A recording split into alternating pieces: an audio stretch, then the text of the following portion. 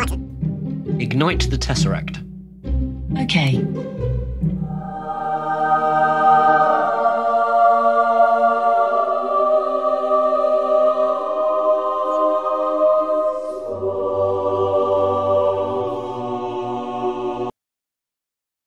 I'm not even acting now. I'm literally just like watching it in the screen, just blown away.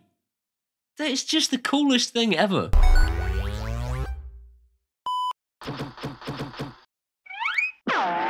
This has been described by its creator as a hyperchromatic, hyperluminous, infinity mirror art piece. I don't know what any of those words mean, but I don't half feel like Tony Stark when I stare at it on my desk.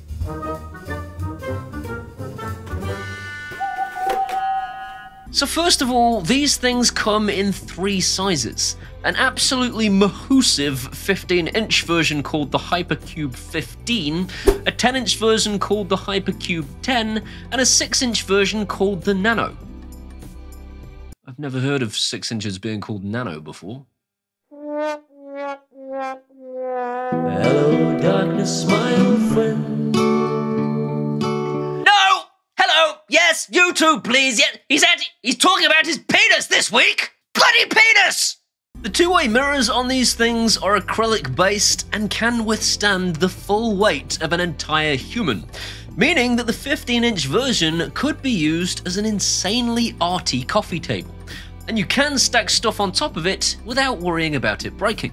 The infinity effect goes right the way around the cube, giving it this insane 3D vision that will keep you mesmerized for absolutely hours. And my wife actually loves it. I'm not even kidding. She actually loves it. Of all the things that I've brought back home for this YouTube channel, this is the one that she went, "Hey baby, this is the coolest thing you've ever brought home." We all know how much technology turns my wife on. It's a sex dance. Steve, sorry mate, could you just press the subscribe button for me? It's just that you've been watching for a while and you've still not done it. So all the Steves suitably confused. Julian's next week.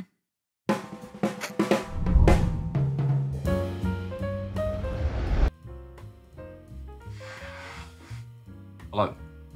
Following the events of several weeks ago, I realised I could no longer trust society not to hack my YouTube account, and I now stay here, in this box. The only place on earth that I now feel safe. Thank you.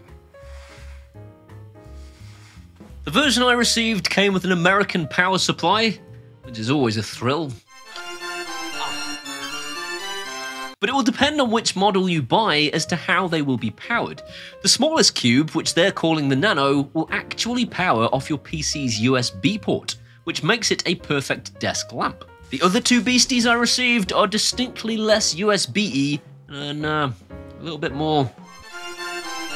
I think it's safe to assume that you will probably receive the power supply for your country. As a reviewer, I'm always sent American power supplies. It's one of my pet peeves. But I will simply buy one off Amazon. You can get like a 2-pin kettle lead anyway that will replace this thing like for like. In the box for each of these cubes is a strange mystical booklet for some reason. I haven't looked at that. I'm not sure what that's for. There is a control box for manually switching the cube's animations and for turning the device on and off. There is the cube itself, which has an Ethernet cable hardwired to it for plugging it into the control box, and the Nano Cube has both a tiny stand and a USB charger. The larger units have beefier power supplies, and their stands, it is worth noting, are sold separately at an additional expense. The stands themselves also come with a mystical booklet, which I'm ashamed to say that I read. Apparently pushing 6 pins into 6 holes was too much for me. Once you connect each cable in turn, the cube will automatically boot into its default kaleidoscope sequence. Whoa! Which changes patterns every 60 seconds. Whoa! And gives you new colours every 10 seconds. And the result is quite mesmerising. It just goes on forever. Like my paranoia. Since I got hacked. Hello, darkness, my old friend. I was actually looking into their marketing material, just doing my research, and stumbled across these pictures of this guy who was definitely not baked. Dude, he's baked. I also note that they employed Pound Shop Lady Gaga and Dollar Store Kid Rock to look entirely too cool to be impressed. Anyway, let's talk about what this thing can do. Without actually installing any software, the physical button will switch patterns with a single press, change modes with a double press, and toggle power when held.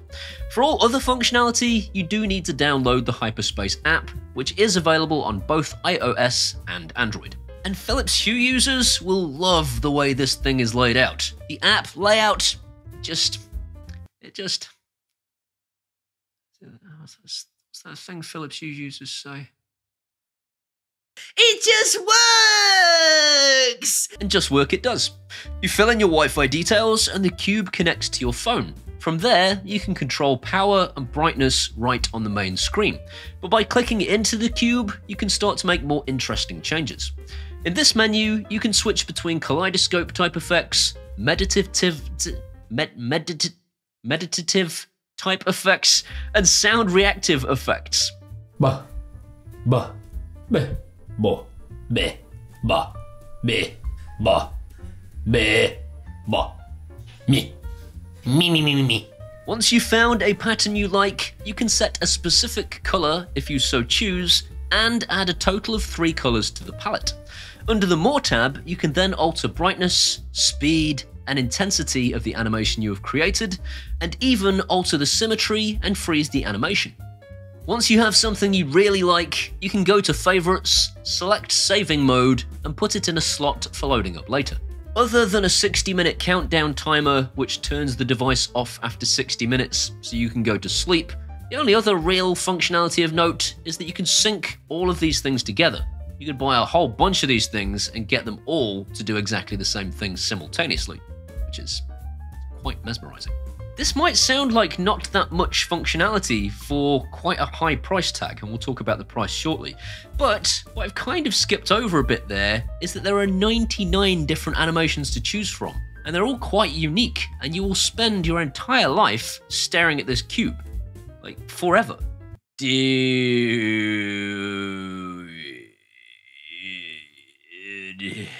The other thing I'm kind of skipping over here is the physical build quality of this thing.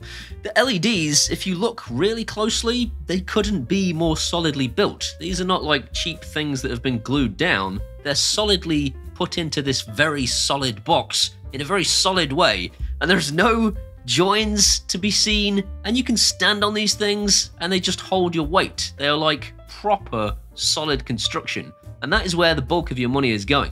Again, we'll talk about price at the end. There will undoubtedly be some dweeb in my comments section telling me, "Oh my god, you should see what he's advertising! I can make this out of bits of perspex and some LEDs!" Cool. Enjoy your gluey plastic box, I guess. You're not wrong, technically. I mean, I think there are some LED strips on the market that I have reviewed previously, which are absolutely awesome for this kind of a project, if you have the DIY skills to solder these things into perfect square shapes and get everything lined up the way it's supposed to be. I don't personally have that level of DIY skill, and even if I did, it still wouldn't look as good as this, it still wouldn't be as solidly constructed as this, and I still wouldn't have the native app functionality that this thing does. If I use someone like Govee, which would be a natural choice, the Govee app isn't going to provide these results no matter which option you choose. It'll probably look pretty cool, but not like this. One thing that is missing from this thing at time of filming is the ability to use your voice to control it. You're rewatching the beginning of this video going, "Liar!" I'm not lying. What I did was I used a Wi-Fi plug socket to cut and reintroduce power.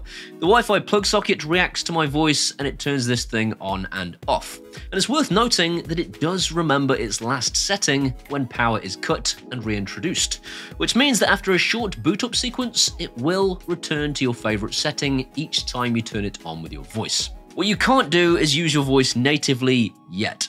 I've spoken directly to the guys that manufacture this thing, and they said they plan to do it later this year, not only for She That Should Not Be Named, but also for Home Assistant 2. Home Assistants! As of time of filming, the Nano version is £144, with shipping to the UK priced at £55. These are not cheap devices, but they are built to last.